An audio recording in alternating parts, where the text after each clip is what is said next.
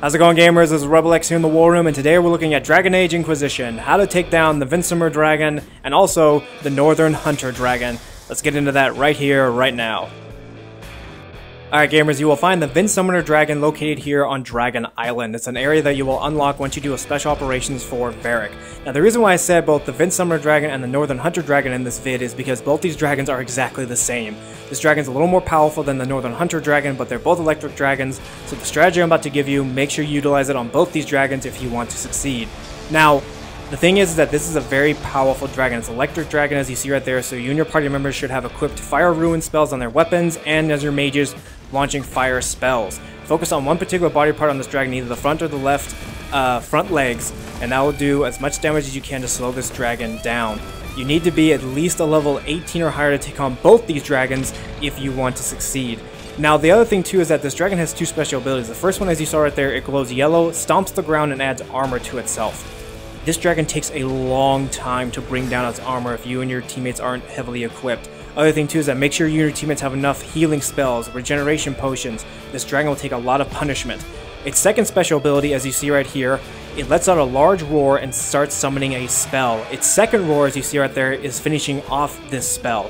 If this spell succeeds, if you and your teammates cannot hit this dragon hard enough to make it stumble as it's trying to finish up its spell, those circles will electrify your teammates and yourself. You can't avoid it, you can't jump over it, you can't run away from it. This spell will last for a couple seconds, dealing heavy damage. You want to make sure that you and your teammates are doing enough damage to one of these dragon's body parts, enough time, that way both you and your teammates can stumble this dragon, hitting it with heavy weapon attacks or heavy fire spells to stumble it before it can finish off its roar. Now, another thing too to keep in mind is that because this is an electric dragon, this dragon will try to electrify the field. It will launch a large roar, it will also breathe electric fire onto the ground, just trying to incinerate the entire area. So make sure you and your teammates are constantly on the move, spread your teammates out. If your two warriors obviously will be in the front lines fighting this dragon, that's fine, but if you have two mages, make sure they're on the far left or far right of this dragon. Don't have anyone bunched up. This dragon will launch a special electric ball attack from its mouth. It will then, when this ball hits the ground, it electrifies and does splash damage. If you and your teammates are caught in the middle of that, you guys are screwed.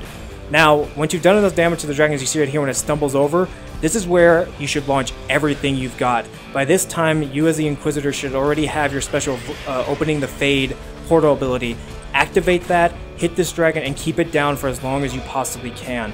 When this dragon gets back up after it falls the first time, it will become much more dangerous. This dragon's attack power gets increased, it then goes in this berserk mode, it starts flapping its wings more, it starts waving its tail, it starts activating its special spell abilities, but because you've already weakened this dragon's one body part on its body, you should be able to keep this dragon stumbling and messing up on its special attacks.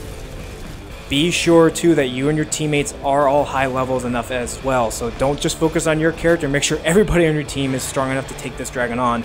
And finally, once you've beaten this dragon down and after a very long and pretty much aggravating fight, you and your team will finally bring this crazy beast down.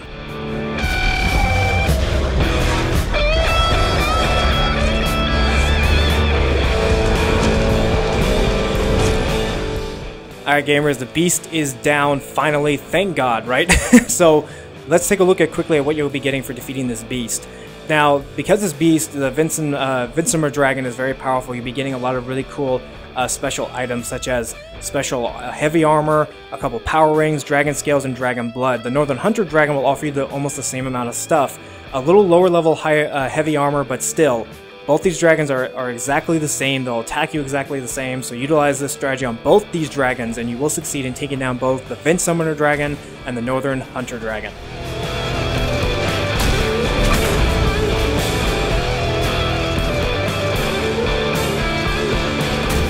Alright gamers, that's all the time we have for today. Feel free to like, share, and subscribe to the War Room for more vids on Dragon Age Inquisition, along with a lot more games coming very soon. Until then, we will see you guys next time in the War Room.